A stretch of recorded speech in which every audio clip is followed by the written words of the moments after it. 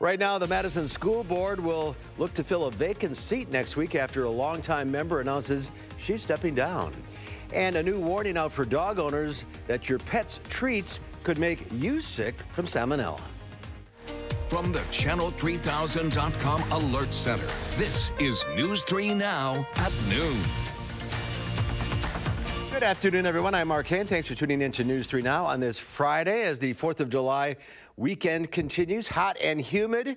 Scattered showers today. Sound familiar? Let's head over to the Weather Center. Meteorologist Dave Caulfield has a look at your first alert forecast. I'm getting tired of this weather. Me too. I feel like my name should be Pete, as in Pete and repeat, because we are just in the same weather pattern with the heat and humidity building up throughout the morning and early afternoon hours, and then scattered showers and thunderstorms forming in the afternoon and evening. And that's exactly what we're seeing play out today. On high resolution Doppler, we see some showers and thunderstorms just over the Illinois state line, but some downpours starting to set up across Rock County into Jefferson and Dodge counties. So have that umbrella ready to go at a moment's notice this afternoon. Madison, we're seeing those cumulus clouds build in the sky on the WISC-TV Skycam. Temperatures are in the mid-80s in Madison and at 90 already in Janesville. Maybe a few more degrees added to the temperature in Madison. It just depends on where exactly that cold front goes, but it still feels like the upper 90s in Janesville, feeling like the triple digits in Mineral Point, and 92 in Madison.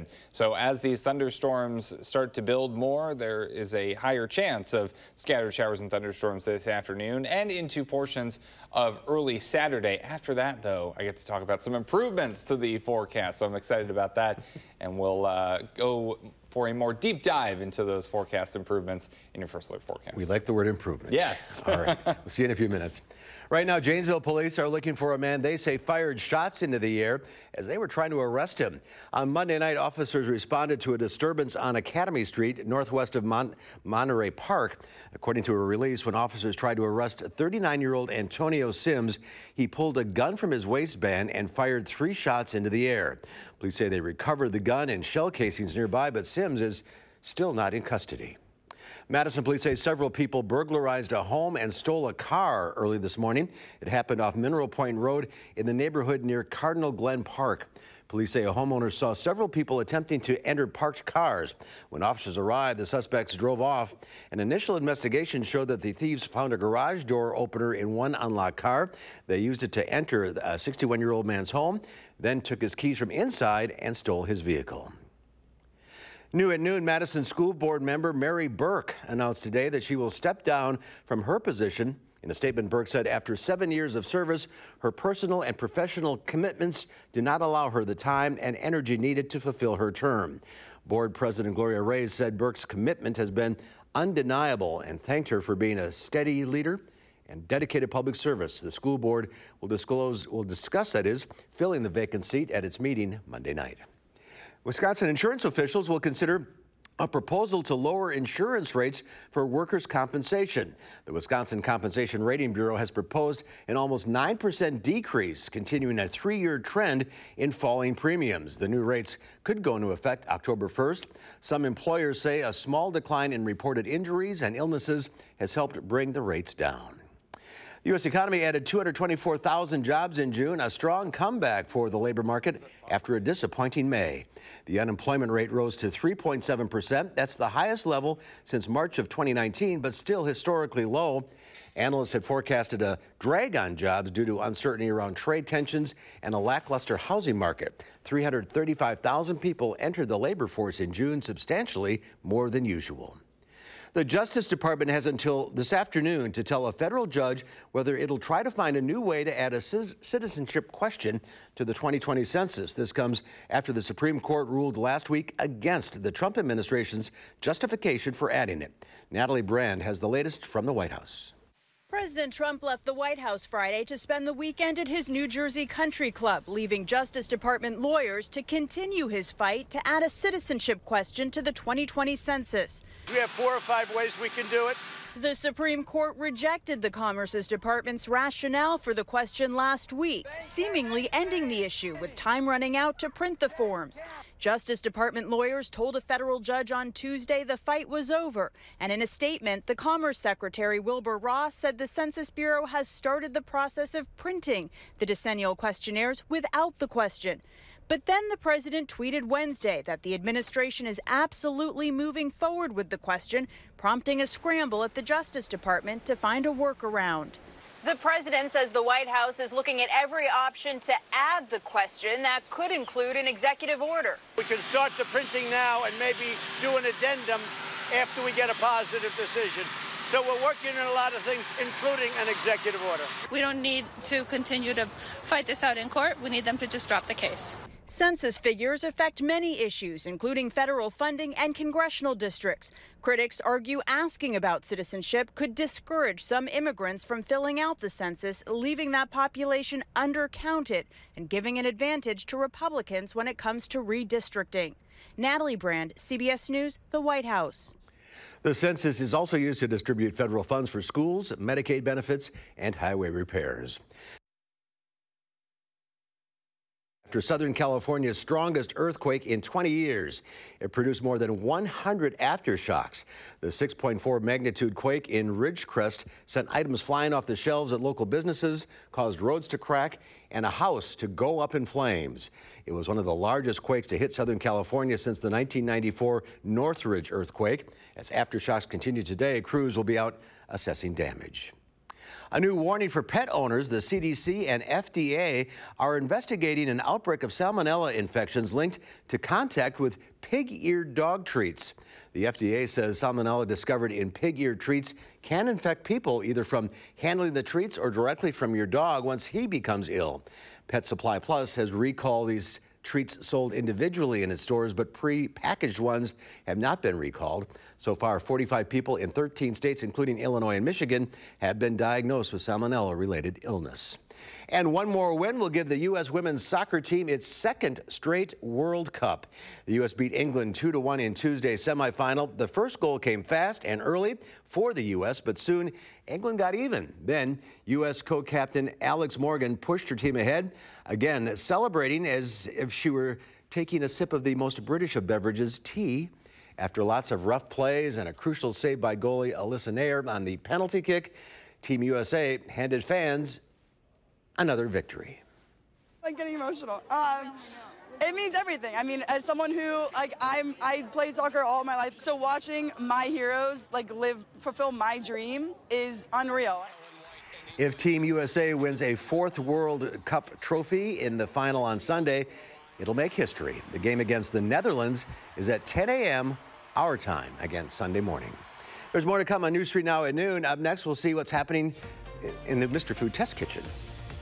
Today, we've got a way to turn yesterday's leftovers into gold. Come on, join us so you don't miss a thing.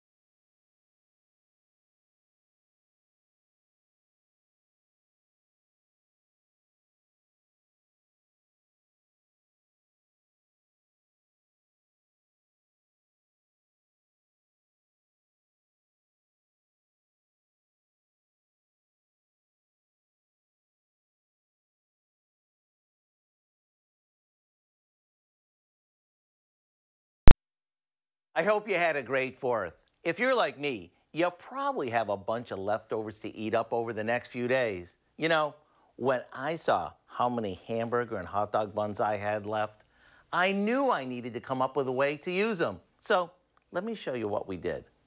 The first thing we do is combine some softened cream cheese with a bit of mayo, dry ranch dressing mix,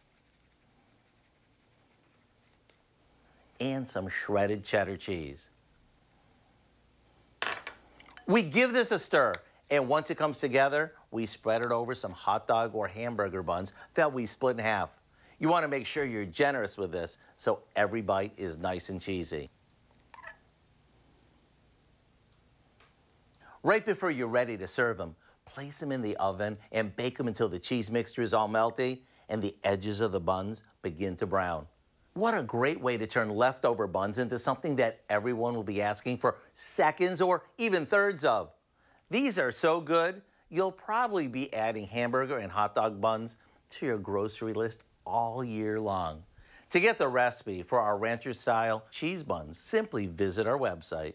I'm Howard of the Mr. Food Test Kitchen, where today we found an ooey gooey leftover way for you to say, ooh, it's so good. Howard, thank you. Another hot, sticky day outside, but this weekend we're going to cool off with highs in the upper 70s. Meteorologist Dave Caulfield has your first alert forecast coming up.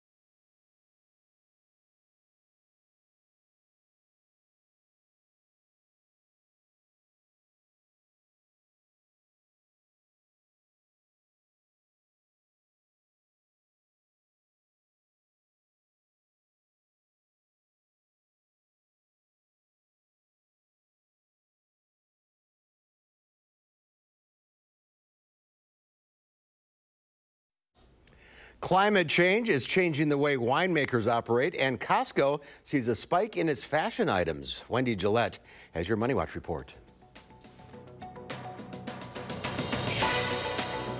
The markets opened lower after a record-breaking day Wednesday. Investors got new employment numbers from the Labor Department.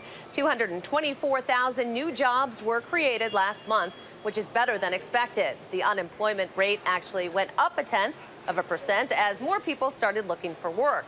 It's now at 3.7%.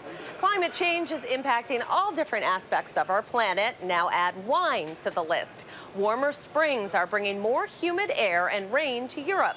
That means winemakers increasingly have to use pesticides to ward off pests and diseases. European grapes, including Chardonnay, Riesling, and Pinot Noir, are more delicate and often need several doses of pesticides. Costco members are joining the club not only for bulk foods and household items, but for fashion, too.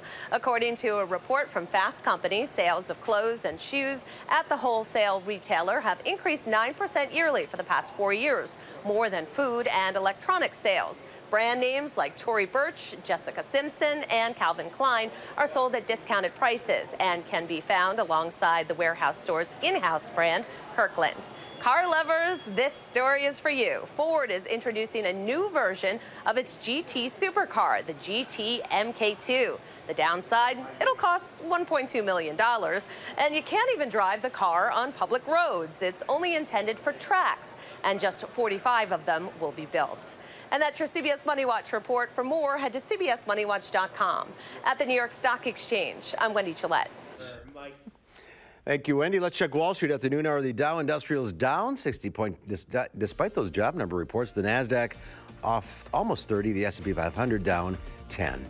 Q106 Farm Director Pam Yankee is off today, so here are your farm numbers.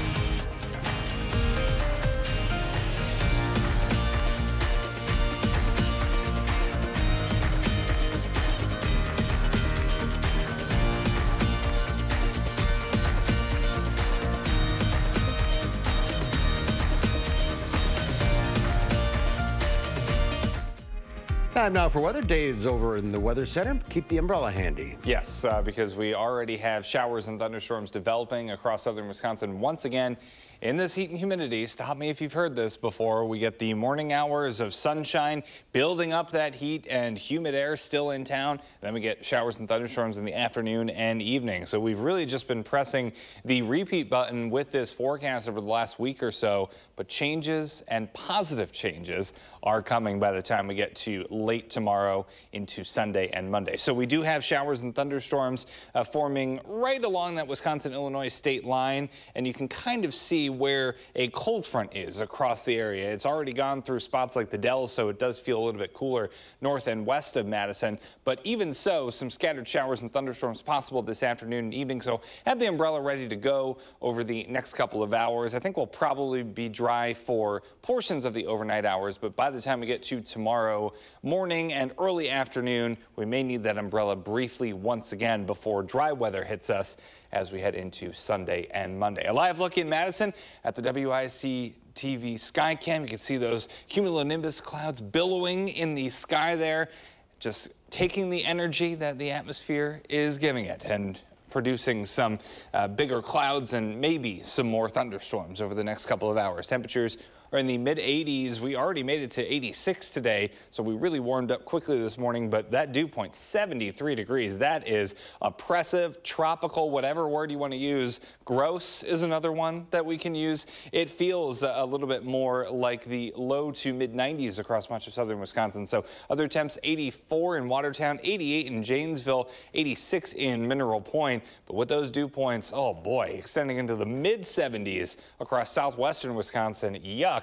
We are feeling like 92 in Madison, 91 in Monroe, 95 in Mineral Point. We're actually feeling a little bit better than we were just a few minutes ago because of those showers and thunderstorms. So if we do get those to develop over your location, count yourselves lucky, because that will at least help a little bit with how it feels outside, temporarily that is. But we will feel better as we get into the weekend and early next week with temperatures near 80, less humidity. That humidity does return for the middle of next week. So on On future track, isolated to scattered showers and thunderstorms possible this afternoon and evening. Then a bit of a break as temperatures fall into the upper 60s. By the time we get to tomorrow morning, some showers and thunderstorms with some downpours possible. And then into the early afternoon, they still could be hanging around southern Wisconsin. By the time we get to Sunday, though, I think we are dry across southern Wisconsin. We have a northerly wind helping keep us dry and keep us a little bit cooler as well, with highs in the 70s instead of the 80s and 90s. So that's a big difference, but also the difference in humidity will be palpable. It really, you'll notice it as you step out the door. So at least we have some nice weather to look forward to on Sunday and Monday, because this humidity day after day has been getting tough to get through, that's for sure. And I think we will see that nice weather hang around for the most part until we get into the middle of next week. Well, if you ever want to live in Miami, you know what it's like. I mean, why get an expensive plane ticket and head down there when you can just step outside? Open the windows. Yeah. All right. Thank you, Dave. A piece of ancient Egyptian history was auctioned off, and there's a fight to get it back. Why Egypt says the sculpture of the famous King Tut was stolen. That's next.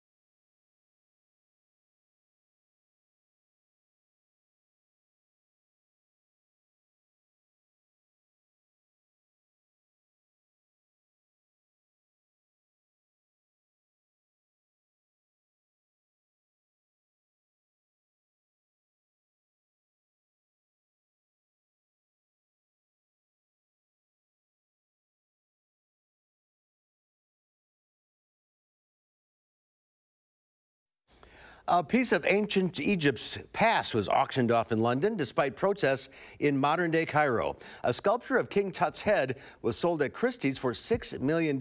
Egypt claims the relic of the famed pharaoh was stolen. Here's Charlie D'Agata.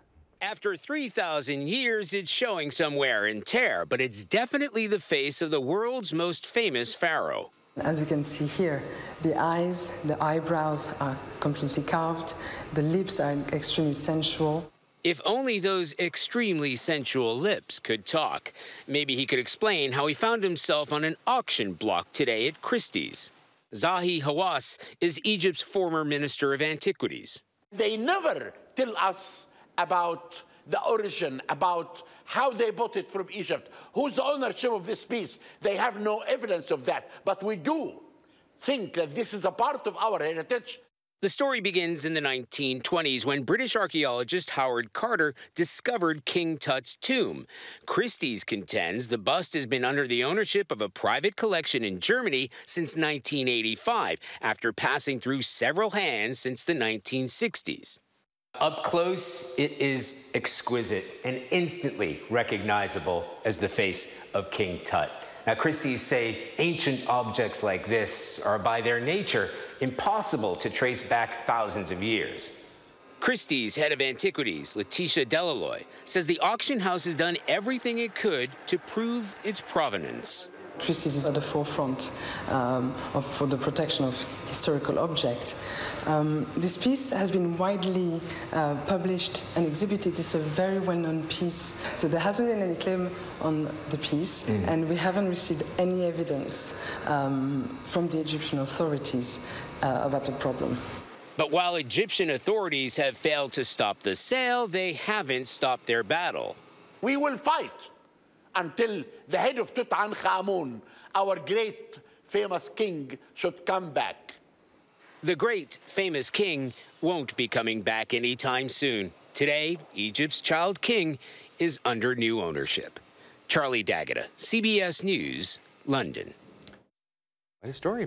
David, one final check of the forecast. Yeah, the humidity has been the story around here for the last week or so, or has it been the last year or so? It's tough to tell, but we do have more showers and thunderstorms out and about across southern Wisconsin this afternoon, so grab the umbrella if you are heading out, and then more shower and thunderstorm chances into tomorrow. We do get some improvement in the humidity department by the time we get to Sunday. All right, we'll see you back here at 4. Have a great afternoon, everyone.